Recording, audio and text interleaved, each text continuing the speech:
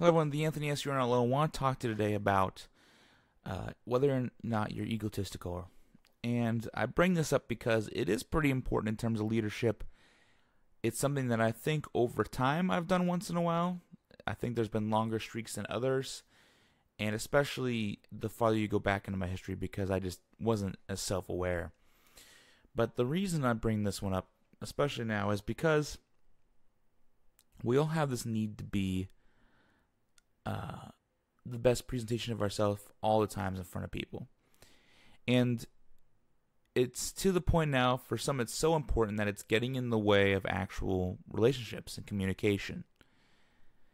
Even to the point that no one can really have a reasonable argument now without there being some sort of feelings hurt or some sort of it doesn't matter what you say, I'm correct mentality.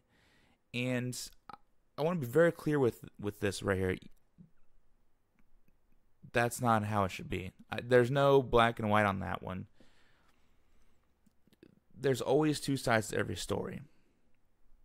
Now, sometimes there's one side's way more overwhelming than the other. But in terms of being egotistical or being, leading with your ego, you should never just automatically assume you're right. It's always one of those things where you take in another opinion and you say, I understand what you're saying. Unfortunately, I don't agree with you. And that can be okay. And that's not being necessarily, angry or weird in any way. It's a function of people get confused between confidence and cockiness, or confidence and ego, using your ego. Confidence is a form of having trust in people and people having trust in you. That's what confidence really is. It almost equates to trust when you look in the dictionary. Ego is more of a better than you style when it comes to the definition. And it's kind of hard to talk about this because the line is so fine that should you cross it, I mean, it's small. As soon as you are egotistical, it's noticeable indefinitely. But you can play that line of confident and funny a-hole style. There's leaders that can do that. Not many. So kind of like on my side, suggestion-wise, and what I've learned is just try to not do that at all. Try to lead with empathy and patience and go that route. Because for someone to start playing with that space, it just doesn't work out usually.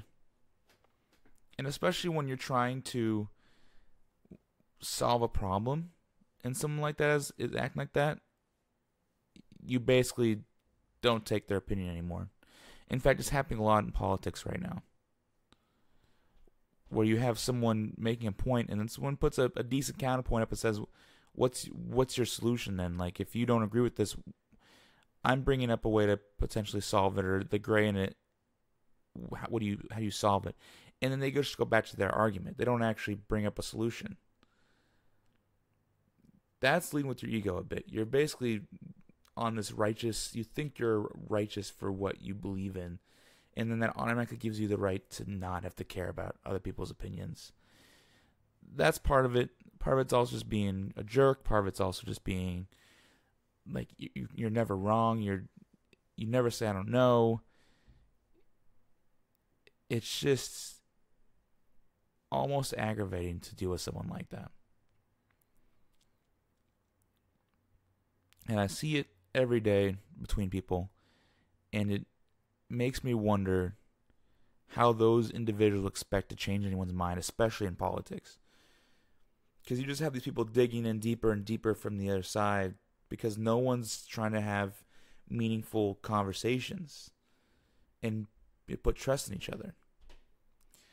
So that's kind of a more of a gray area one, and it's one that I'm trying to clear up a little more in myself. You can tell just in the way I talk about it, it's not quite an exact science in my head, but there's definitely a difference between confidence and ego in my mind. It's just a function of where does it end and begin. This is the Anthony S. You Aren't Alone. Hope you're doing well. Hope you lead with a little more compassion and empathy tomorrow, or to talk to us with a little more compassion and empathy, and show each other that you can trust and care and not know all the answers. I'll talk to you soon.